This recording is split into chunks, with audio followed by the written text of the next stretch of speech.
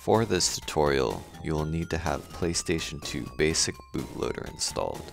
If you haven't installed it already, please watch my previous video. Hold square during startup, and the Basic Bootloader should be from October 5th, 2023 or newer. This is because we're using the Basic Bootloader to load network drivers on startup. Alright, so the first thing we need to do is organize our games. So I'm going to sort them by size, and then all the ones under 650 megabytes are going to go in the CD folder. So I'm going to make a new folder and then put them all in there.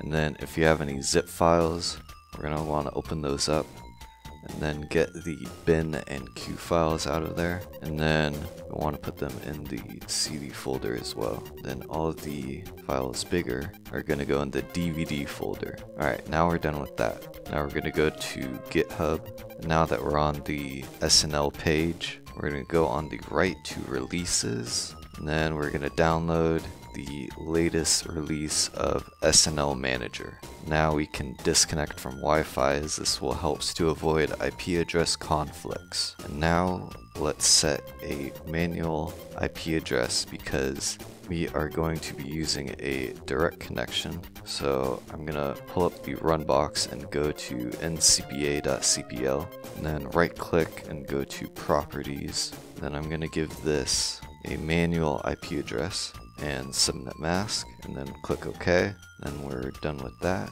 Alright, so hold R1 during startup, and we're going to go to configure and then network settings. Now if you're using a router, here's where you need to enter your router info and then set a unique IP address. The gateway needs to be identical. As we can see, it failed, so let's manually create the file. I'm going to go into the text editor and then save a empty file to the boot folder, and it's going to be called ipconfig.dat.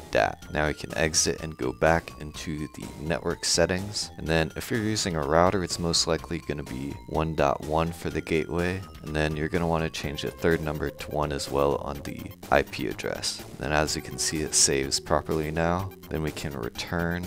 Now go back into MISC and run PS2 net, and now we're ready to go back to the PC. Now let's extract, then run the exe, and then click connect. You might need to change your IP address here. Then we click install. This might take a minute. Now that the installation is finished, we need to select the game path. Then I'm going to check the CD bin to ISO and then hit sync.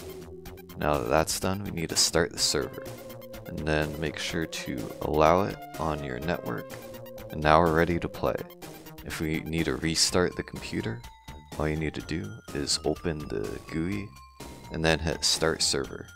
Now I can restart the PlayStation. Now we can choose our game. Thank you for watching.